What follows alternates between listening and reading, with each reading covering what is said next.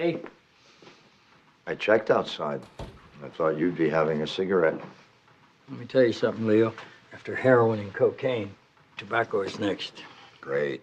Another criminal empire we can give birth to. There'll be speakeasies all over Chicago where you can get smuggled cartons of Marlboro Lights.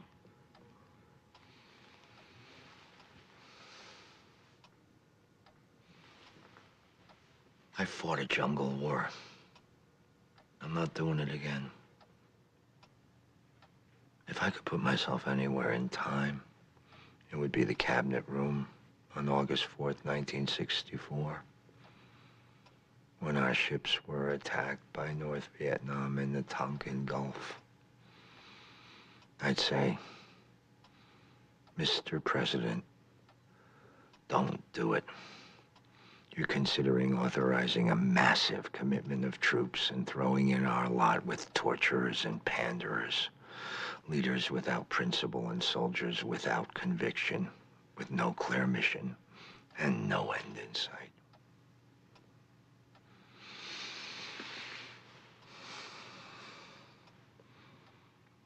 This war's at home.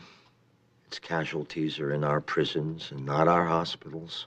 The amount of money the American government is spending in Colombia is the exact same amount American consumers are spending buying drugs from Colombia. We're funding both sides of this war, and we'll never win it that way. Leo, I can't possibly reverse our position. I can't possibly reverse our position on negotiating. No one's gonna know. You don't make another phone call. That happens someplace else. Santos is gonna be the one to let him out. There were just 14 people in the room who heard Santos make me the offer. Those 14 people keep bigger secrets than this.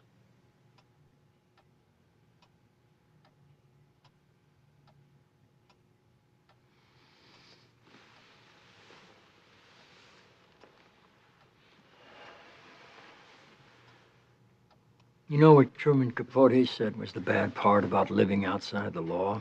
What? You no longer have the protection of it. What's to stop me? 200 CIA operatives, black ops. 200 guys with no wives, no kids, no parents. I send 200 operatives down there. Monday morning I read in the paper, Juan Aguilar is dead. What's to stop me?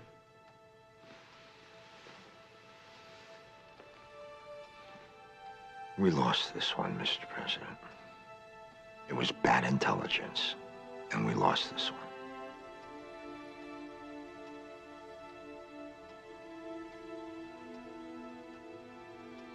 He was the Queen's rook. That's why I couldn't trade the bishop. It was over 6 moves ago.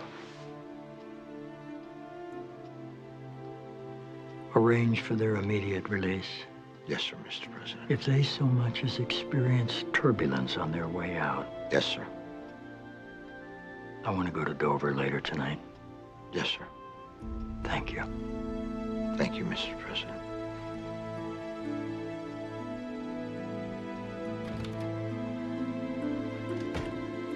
Folks, take your seats, please. The briefing will start now.